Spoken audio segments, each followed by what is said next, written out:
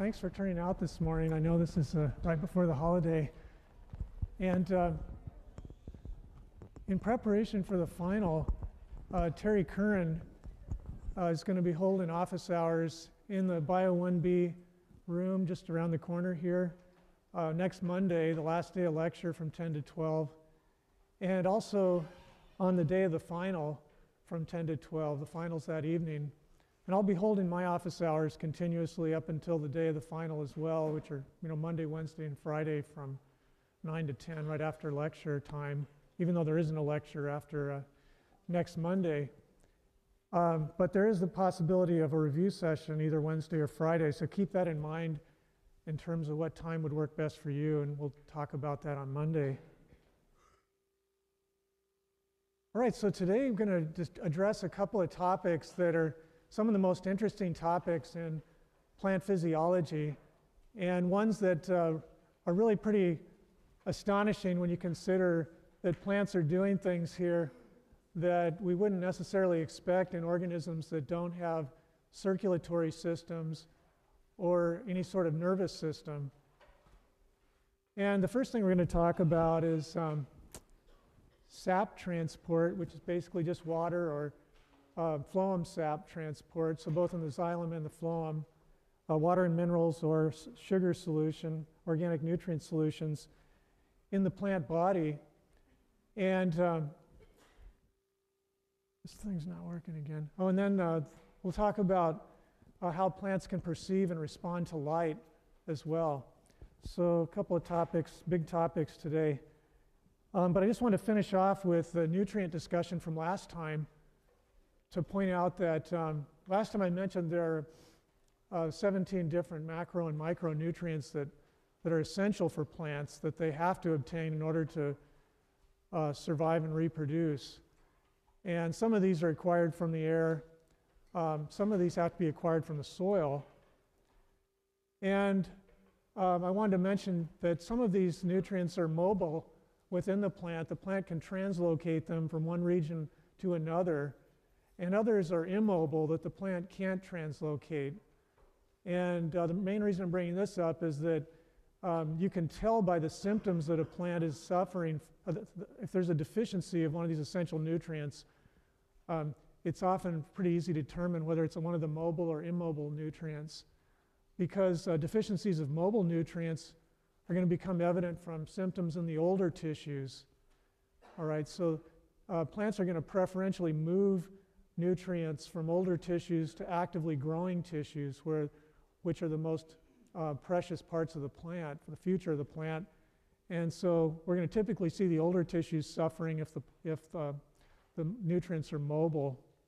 Whereas if they're immobile nutrients, we're going to see the symptoms in the younger tissues that are actively growing and using up resources and are not getting sufficient nutrients.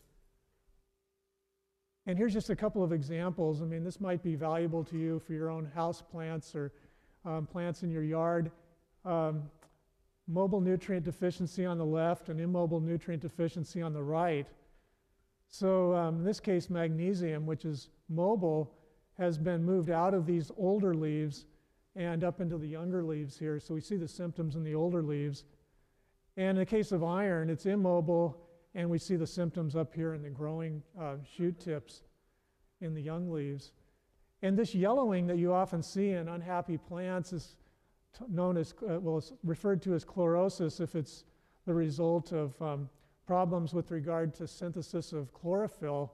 If it's a magnesium deficiency, magnesium is actually an essential element that is actually part of the chlorophyll molecule. Whereas iron is a cofactor that's important, crucial in the synthesis of chlorophyll. It's not actually part of the chlorophyll molecule.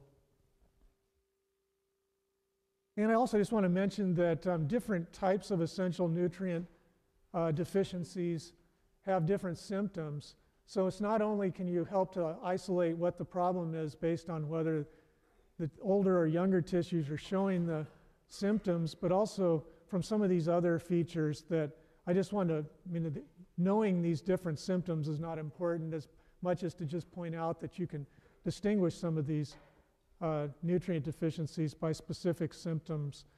For example, this reddish tinge along the edges of the leaves and phosphate deficiency, this kind of burning along the edges of leaves with a potassium deficiency, and this dieback from the tips back down through the midrib region of the leaf and a nitrogen deficiency.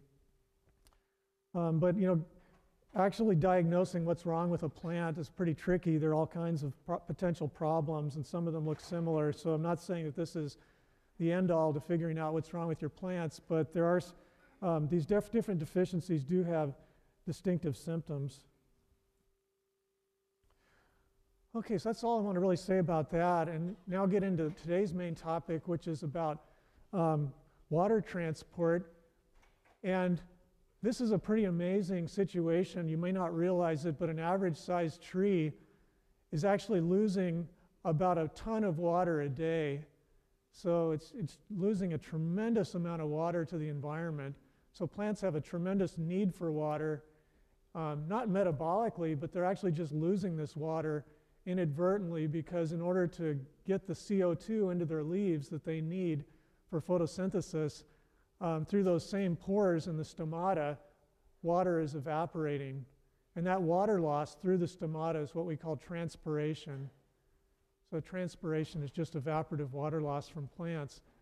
And so how can you move a ton of water a day through a tree without expending any energy? I mean, that's a huge amount of work required to move water, to push water from the soil level up to the roots, up to the leaves of a tall tree.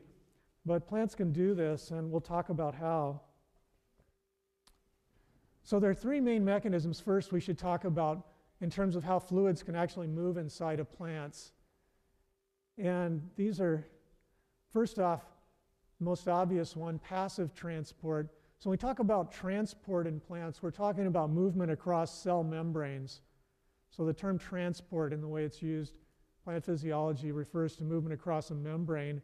In this case, just passive diffusion of substances across a membrane from areas of higher concentration to lower concentration, so down the concentration gradient.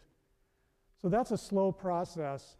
It's effective, it requires no energy on the part of the plant, but it's pretty slow. Another way is active transport, and this is actually pumping a solute across a membrane against its concentration gradient. So from lower concentration to higher concentration, and that doesn't happen passively. That requires energy input on the part of the plant. So this requires an expenditure of energy in the, with the use of ATP. And finally, the most important one to consider for today is bulk flow. And bulk flow is not moving across a membrane. It's movement of a fluid due to a difference in pressure between two locations. And those locations we're going to be talking about are two opposite ends of a tube. So either the xylem or the phloem. So bulk flow, well, let's first just talk about, in order to understand this, we have to talk about osmosis and water potential. So osmosis, again, is passive transport of water. So it's movement of water passively through a differentially permeable membrane, say a cell membrane. And osmosis is a passive process where water is going to be moving in both directions across a membrane, as shown here, the water molecules. You can see the oxygen and the two hydrogens here. It's going in both directions. But the rate of movement is going to be from the area of lower solute concentration or lower dissolved substance concentration to higher dissolved substance concentration or solute concentration. And that's because that there are more water molecules that are free on the side of this membrane where there are fewer dissolved solutes than there are on the other side where there's a higher concentration of dissolved solutes. So you can see these water molecules bound up with the solutes here. So basically it's just a matter of passive movement that's occurring at a more rapid rate to the right because there's more free water molecules here. So it's just a basic physics here. And you can see here where we have equilibration then of the concentration of solutes on either side of this membrane, with more water now on this side than this side. So that's just something to keep in mind in terms of the importance of solute concentration in terms of the direction in which water is going to move. So moving across a membrane then, again, there can be passive transport or active transport across a membrane. And passive transport can happen in a couple of ways. We can have simple diffusion across the membrane from higher concentration of the solute to lower concentration. Or we can have facilitated diffusion, and this involves some helper proteins that are in the cell membrane. This is a channel protein that helps to facilitate the movement of a particular solute through the membrane, forming a selective channel here. It doesn't require any energy on the part of the plant to move that through at a faster rate, but it does, this channel protein facilitates that movement. Another type is a carrier protein like this that alternates between a couple of stable states that can bind to a particular solute and then release it to the inside, again, in the direction of higher concentration to lower concentration of that solute. So it's still passive and doesn't require energy. Whereas here we have active transport where we're going from a lower concentration to a higher concentration. That's always going to require energy, and again involves some proteins, helper proteins in the membrane, and the use of cellular energy in the form of ATP. Okay, so we just talked then about what determines the direction of water movement when it comes to solute concentration. So water is going to move from areas of lower solute concentration to areas of higher solute concentration, just because water is freer to move in that direction. But another consideration in terms of what dictates the movement of water is physical pressure. So clearly water is going to move from areas of where water is under higher pressure to areas of lower pressure. That's a little even more obvious situation. And physical pressure turns out to be the most important factor to consider when it comes to the movement of water through a plant, although solute concentration also comes into the picture when we talk about phloem. We'll get to that in a moment. Okay, so in a typical plant cell, we have a higher solute concentration inside the cell than we do in the surrounding area, the environment surrounding that cell. And you might wonder, how can that be maintained? Based on osmosis, we'd expect the water concentration to equilibrate to the same, or the solute concentration to equilibrate based on water movement into the cell, like we see here.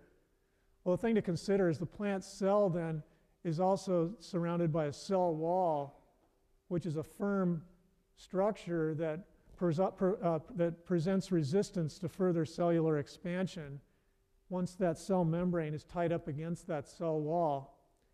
So the pressure, the positive pressure that's present in that cell, that cell wall exerts, then causes an osmotic equilibrium to be achieved here at a higher solute concentration inside the cell than outside. And also that gives turgidity to the cell. That is, the cell becomes firm. And that's really important for the structural support of the plant. I think if you've forgotten to water your plants, you know what happens. They become flaccid, the cells become flaccid or limp, where the plant will droop, the leaves will droop, the stem will droop. Plant's in big trouble, especially if this goes all the way to the point where the cell membrane actually pulls away from the cell wall. Cell becomes plasmalized, and this is a serious situation. If we don't, if you don't water your plant pretty quickly after it wilts, it's going to be history. So this is some basic physics of cells that are important to consider in terms of some of the principles we're just talking about. Are there any questions about any of this so far? Okay, so now it's important to introduce this concept of water potential. And what water potential is really just the potential energy of water. So the freedom of water to move. And we're just talking about the freedom of water to move across a permeable membrane, differentially permeable membrane, that water can move across but not solute so readily. And it's going to be moving from areas of lower solute concentration to higher solute concentration because of that freedom, greater freedom on the side of the membrane with lower solute concentration. And there are a couple of things to consider with regard to water potential, which is represented by the Greek capital letter psi here. And it's measured in megapascals, which is the MPa here. But basically, the situation with regard to water potential in plants, we can boil it down to two components that are by far the most important.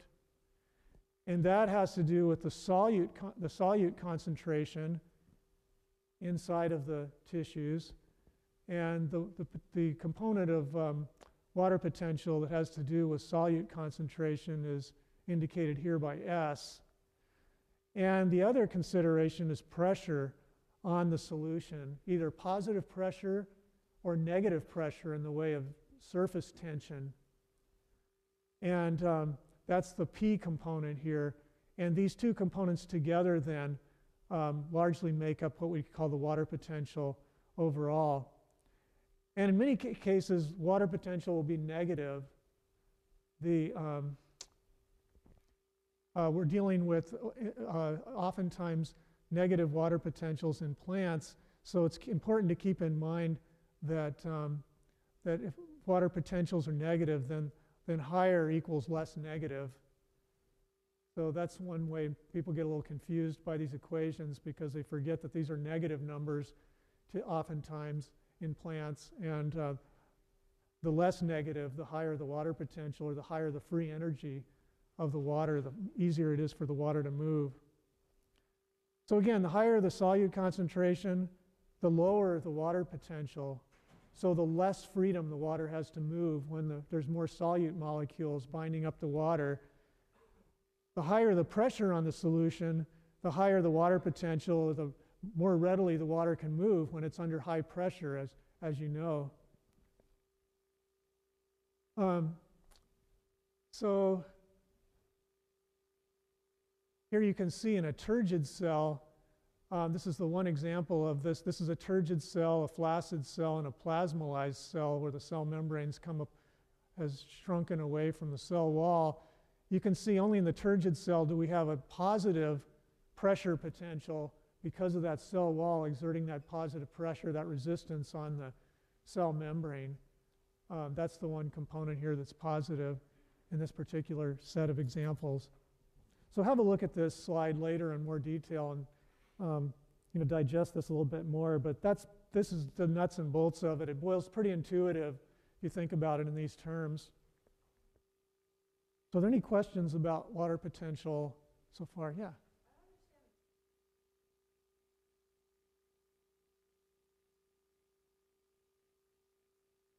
Right. Yeah. So the freedom of the water to move, or even if you're dealing with an open tube, if you apply pressure at one end, it's going to move in the other direction. Yeah. Or if you grab a hold of a straw and start sucking on a straw in water, water's going to move up due to negative pressure, the tension. Yeah. All right. So xylem transport then is a pretty amazing situation, especially when you consider something like a giant sequoia or a coast redwood that has to be that's moving water hundreds of feet up this plant body to the leaves. And again, here about a ton of water moved through this typical tree in a day, and we can ask how that happens without the plant really exerting any energy. So one possible solution to that problem is the plant might be pushing the water up from the roots. This actually happens in plants. Plants do exert some positive pressure at the level of the roots that can move water through a plant. And you've probably seen this before if you've gone out in the morning, early in the morning, and see little droplets on leaves in symmetrical positions on the leaves, like out here at the tips. That's not dew. That's water that's being extruded out of the leaf due to positive pressure. And so what happens is at nighttime, the plant's stomata close up. Plants are stimulated to open in light, and they close up in darkness. That prevents water loss at night when there's no possibility of photosynthesis, except in a few specialized groups like cacti that we won't talk about, which actually do open their stomata at night. But typically, stomata are closed at night, and at that same time, the plant's actively loading minerals into the xylem. Plants need these essential nutrients, and they often have to be loaded against the concentration gradient, and we can end up with minerals in the xylem that result in a higher solute concentration in the tracheids and vessel elements than there is in the surrounding cells. And so, as we've talked about, that's going to mean water's going to move in to the xylem from an area of lower concentration of solutes to higher concentration of solutes, just due to that freedom of water to move in that direction. That's going to create a positive pressure inside the xylem at the roots, and that's going to push water up the xylem. And that can actually be effective for up to about 5 meters, so up to like 20 feet. We can move water in that way. And it can be extruded out here in this sort of situation. But typically, when the stomata are open, the amount of evaporative water loss that's happening from the plant, the amount of transpiration, vastly offsets the pressure buildup from the roots, because water is being lost from the leaves at a tremendous rate, much faster than it can be pushed up. And also, as I mentioned, this pushing only works for about 5 meters, and beyond that, the water column's too heavy. And so this is basically the pull. The plants are not pushing water up; they're pulling water up, and that's not the result of active transport or some sort of energy expenditure on the plant. This is due to simple physics. So what's happening is that we have solar energy on the leaf. We have very dry air surrounding the plant leaf. The concentration of water in the atmosphere is so much less than inside the leaf. There's a huge water potential gradient here, and water is evaporating readily through these pores that have to be open for photosynthesis to occur to let in CO2. And as that evaporation occurs from the cells on the inside of the leaf, there's surface tension that starts to build up in the cell walls of the leaf cells.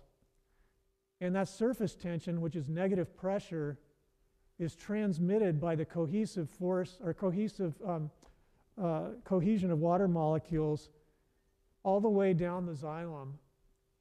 So we have negative pressures building up inside the leaf, transmitted to the xylem, to the water that's in the tracheids and vessel elements. And that results, that the cohesion of water molecules is extremely strong cohesive force, and the water placed under that kind of negative tension is going to be pulled up. If you think about sucking up air through a straw, that's what we're talking about essentially. And so transpiration then, the evaporative water loss from the plant, from these inner leaf cells, increases the surface tension of water on the cell walls. And this tension, which is the same thing as negative pressure, is transmitted through the water column in the xylem as a result of the cohesion of water molecules. And there's a contribution to that by the adhesion of water molecules to the cell walls of those tracheids and vessel elements. So we not only have the cohesion of the water molecules to one another, we also have the adhesion of the water to the cell walls. And that pull that we get from that negative pressure is what's basically is what we call this transpiration cohesion tension mechanism that moves water up the plant. So this is driven by solar energy, not by any energy expenditure on the part of the plant. Are there questions about this then? Okay, so here we see again the route that water takes. We've already talked about this a bit. So we have the root hairs here on the outside of a taproot that we have the water coming in apoplastically or symplastically, although it has to be symplastic to get through the endodermis into the xylem, as we've talked about. And it moves up the xylem to the veins of the leaf and then enters the mesophyll where photosynthesis is occurring, and finally as vapor leaves through the stomates. And about 95% of the water that's lost by a plant is being lost through the stomata. So the cuticle is really effective and the periderm and all is really effective at preventing water loss.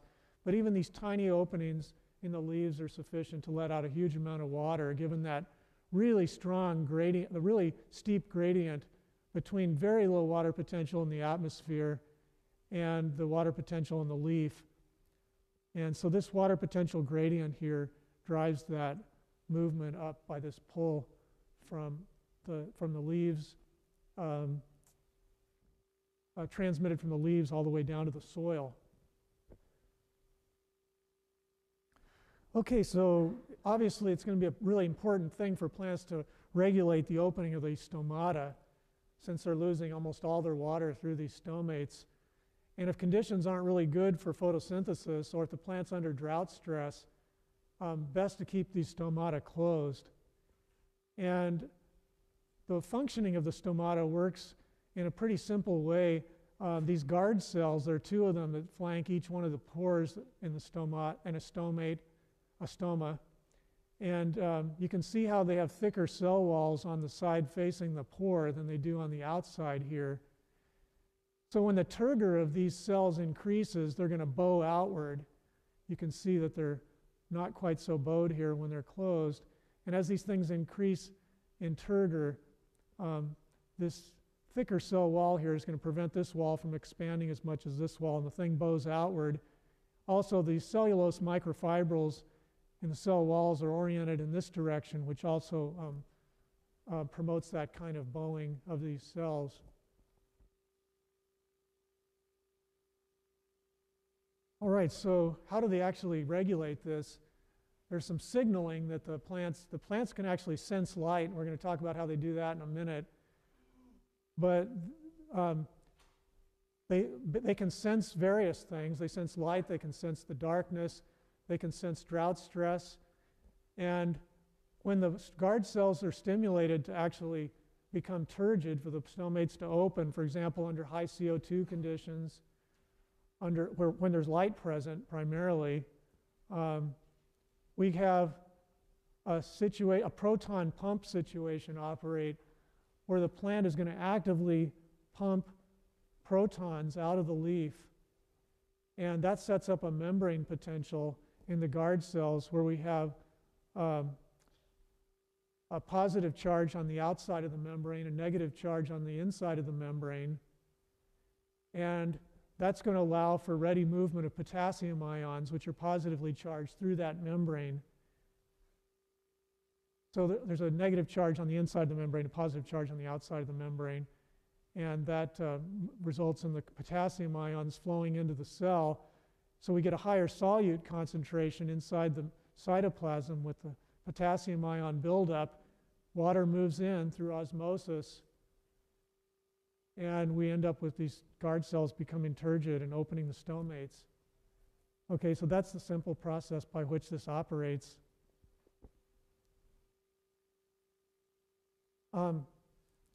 So you might think about what happens when drought stress gets really severe. So if in a really a major drought, or even during times of the day when the amount of water being lost by the plant can't be, the roots just can't take water up as fast as it's being lost by the leaves. That happens all the time in plants on a hot summer day, for example, or during conditions of freezing stress. What can happen is that air will come out of solution in the water column of the xylem and under extreme tension, and that will result in a break of this water column. You know, air can expand relatively easily, and we break this cohesive force of the water molecules by a pocket of air, and you get no more, you no longer get any pull here. So one nice way in which plants can combat this is that they have pits, as we've already talked about, that connect these tracheary elements, the tracheids and the vessel elements, these areas of thin primary cell wall with pores in them that the water can move through. And so here you can see now the water's no longer moving through this particular channel because an air pocket's here, but it can be diverted into this other channel here. So the negative tension is pulling the water in this direction. But if this gets too severe, if this is carried too far, the plant can suffer irreparable damage to its xylem and potentially suffer too much water stress and be killed. And so what you typically see, we've already talked about early wood and late wood, how the early wood has wider diameter to the tracheids and vessel elements. So that the situation is that as the tracheary element becomes wider, the potential for this process called cavitation or formation of an air bubble increases. So we have less surface area of secondary wall in contact with the water, and the adhesive forces of water to those cell walls is not going to be we're not going to have as much adhesion holding the water column together. Because remember, it's not just cohesion, it's also adhesion of the water to the walls of the inside of those tracheary elements. And so what you often see is that in the late season wood, remember, it looks darker because those elements are narrower in diameter. And it makes a lot of sense for the plant to produce narrower tracheary elements like vessels or tracheids during that time of year when there's going to be more potential for drought stress. And the same goes if you look at a group of plants that's radiated into different environments. You can often see, like I study a group in Hawaii that's done a lot of ecological shifts between wet habitats and dry habitats. And if you look at the wood, you can see that the wood and the plants from wet habitats have much broader tracheary elements than the ones in dry habitats. So these are evolutionary shifts that are made too in the course of plant evolution. So desert plants often have really narrow tracheary elements where you have more adhesive force holding the water column together. And this is just a little diagram here to point out that there actually are irrigation systems that are set up to measure the sap flow in the xylem and to gauge the amount of basically negative pressure in the xylem to make sure that doesn't get beyond a certain level before the plants are watered. So these are really high-tech irrigation systems that prevent cavitation in plants. Okay, so are there questions about xylem transport then before we move on to phloem transport? So think about phloem transport now. In terms of xylem transport, typically we're moving water from the roots to the leaves. But in phloem transport, we're typically moving water from the leaves to the roots, or at least moving from the leaves to some other part of the plant. So this can't operate in the same way as xylem transport. And the thing to recall about phloem transport is that we're going to be moving from the source to the sink. So the source of the sugar to the source of the soluble sugar to the sink. And a sink is just a place where something is deposited. So in this case, where the sugar is being utilized or concentrated or stored, for example, in a storage organ. So this is a typical situation during the plant's life where the roots are sinks. The roots are not producing sugars, but they need sugar. They have to metabolize. They have to undergo respiration, which requires energy. They need sugar. And the reproductive parts of the plant often are not undergoing much photosynthesis either, and they need a lot of energy. So the leaves are the producers, the source, and often the reproductive parts and the roots are the sink. Now, sometimes the roots might actually be the source. So think about storage roots like carrots or beets. Early in the growing season, we're going to have starch concentrated there that's going to be then converted to soluble sugar, and the roots are going to be, for a temporary period at least, a source for other parts of the plant. So it's not always the situation that the leaves are the source and other parts of the sink. There's some variation in that in different situations. All right, so this model, this pressure flow model, explains phloem transport. And there's a lot of evidence for this model that's accumulated to this point. So again, the movement of the phloem sap, the sugar solution, or organic nutrient solution, is going to be from the area of higher sugar concentration to lower sugar concentration. That's the way it has to be, or the plant's not going to be able to survive. It has to be able to do that. So think about this little setup over here, where we have this tube. This is an open tube, but at the ends there's a semi-permeable membrane on both ends that allows in water but doesn't allow solutes to escape. And these beakers are just full of pure water. So we could think about these beakers then as being the xylem, which is transporting water and minerals. It's adjacent to the phloem. Remember, vascular tissue, the xylem and phloem are separate, but they're adjacent. And so if we have a higher solute, say sugar concentration, here at the source than we do here at the sink where it's being removed, just by simple osmosis, water is going to be moving through this moving into this through this semi-permeable membrane into the solution here at a higher rate than it's going to be moving in here, because we have a really steep concentration gradient from pure water to highly concentrated solute, whereas there's much less concentrated solute here compared to the water. So the water moving in here is going to create positive pressure, and that's going to translate to a net movement of water in this direction from the area of higher concentration to lower concentration, taking the sugar with it. So this is the bulk flow that occurs in phloem is the result of this situation where we have osmosis from the xylem moving into the sieve tubes of the phloem in the area where there's higher sugar concentration, at a higher rate, I should say, than down at the sink, and it's going to be a net movement of water in this direction. And that's exactly what this all says here.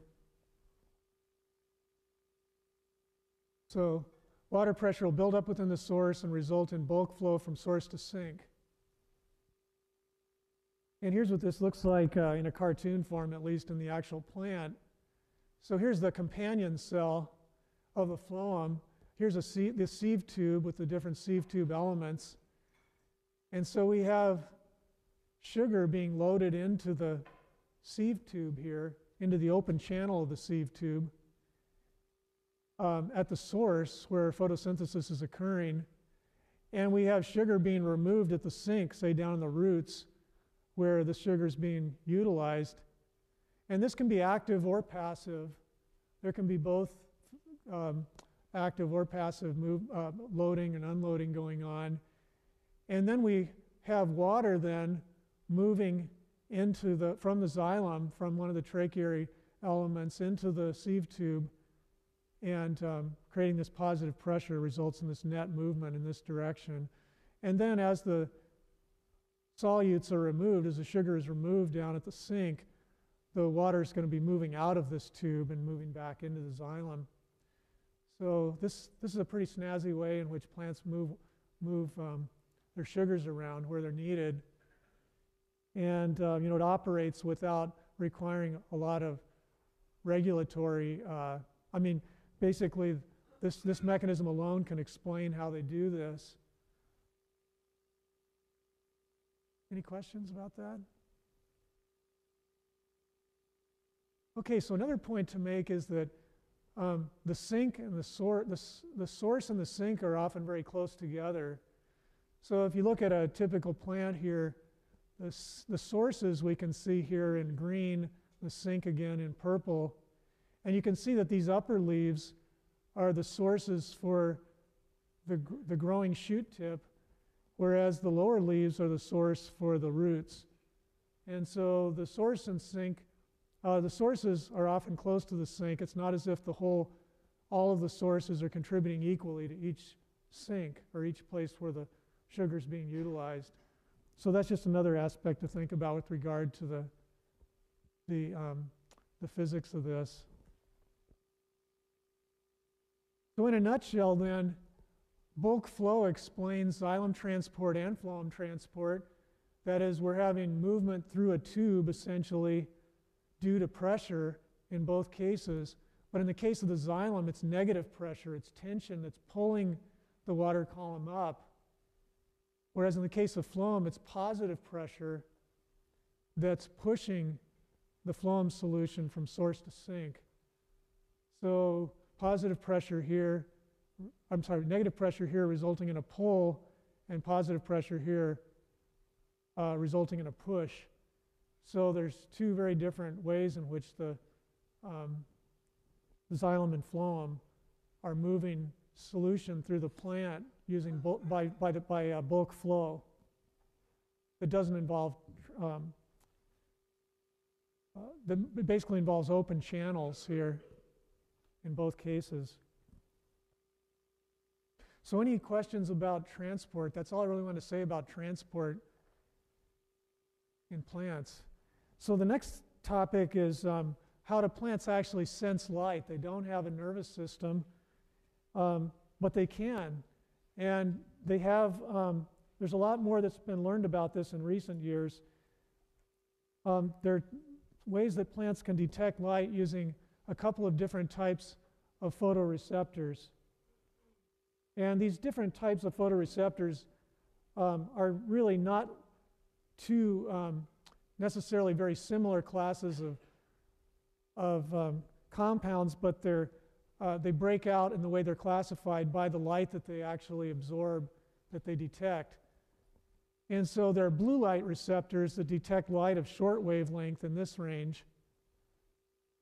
And these blue light receptors are important for stomata opening, for the detection of light with regard to stomates opening, this proton pump situation we talked about where potassium is moved in.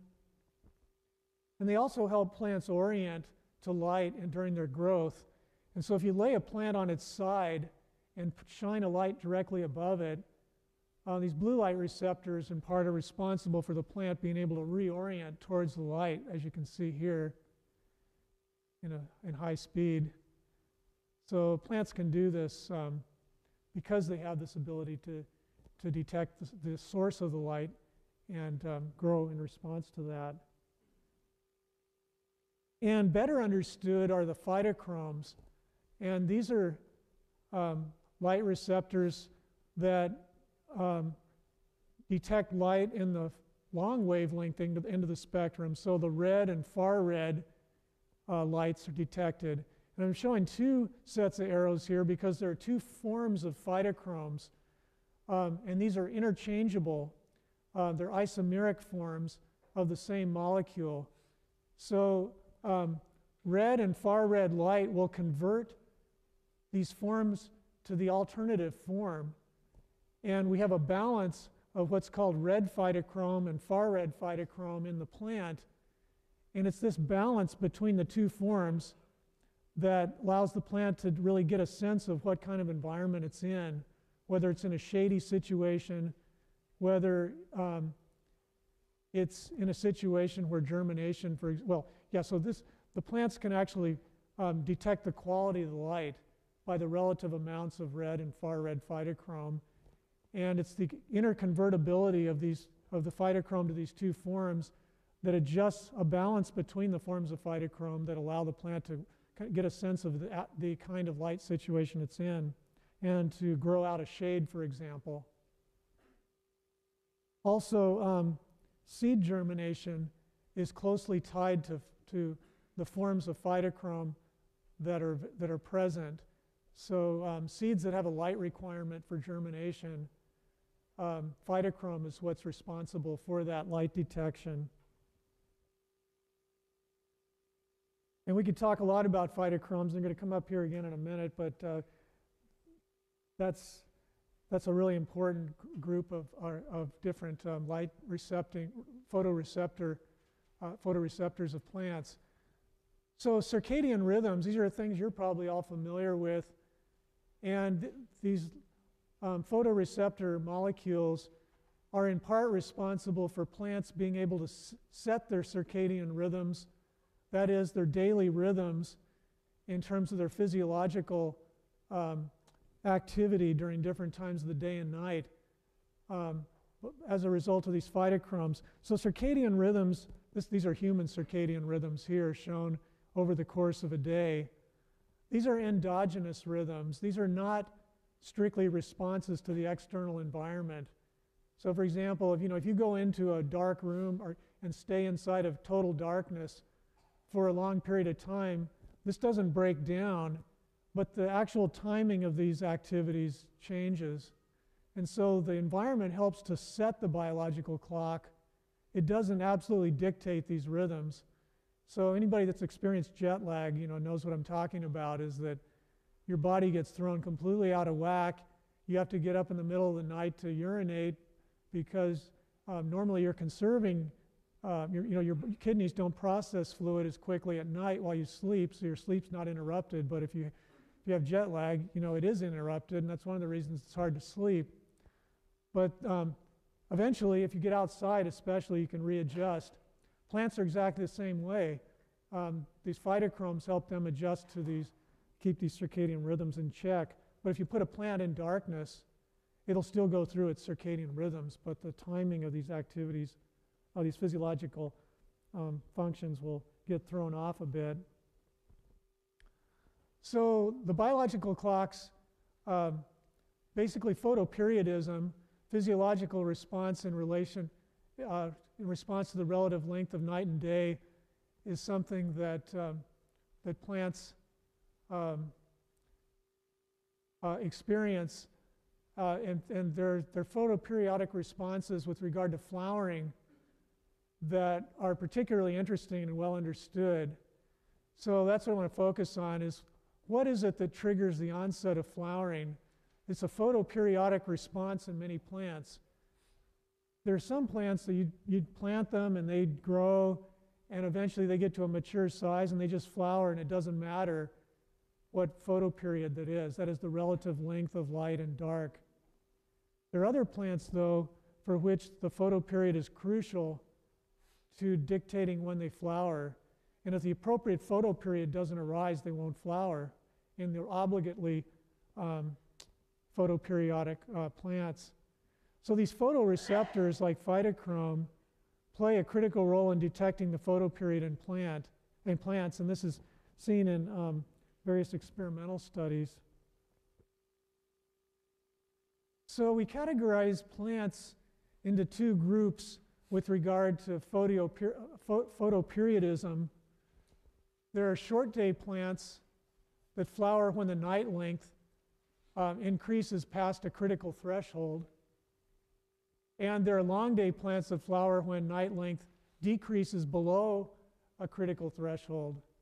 So these names, short day and long day, actually are old names that precede the time when we actually understood it's the actual length of the night of uninterrupted darkness, not the length of the day, that dictates this photoperiodism in plants.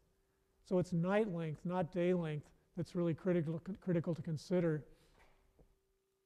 So in a short day plant, here you can see that short day plants then typically flower in the late spring, early summer. And there are a lot of different examples. A lot of grasses are this way. And some tobacco, like you see here in this example. So as the night period, which is dark here, gets past this critical threshold, shown here as 14 hours, the plant then is stimulated to flower. And if, on the other hand, in a long day plant, which typically flower in late summer or fall, a lot of sunflowers, Asteraceae do this, composites, you can see here that as the nighttime decreases below a critical threshold, the plants flower. And phytoreceptors, or photoreceptors such as phytochrome, are responsible for this. And I'll get into the details of this. We're just going to go into a little detail about this next time before moving on to growth regulation and hormones for the last part of the course. So have a great holiday, and see you next Monday.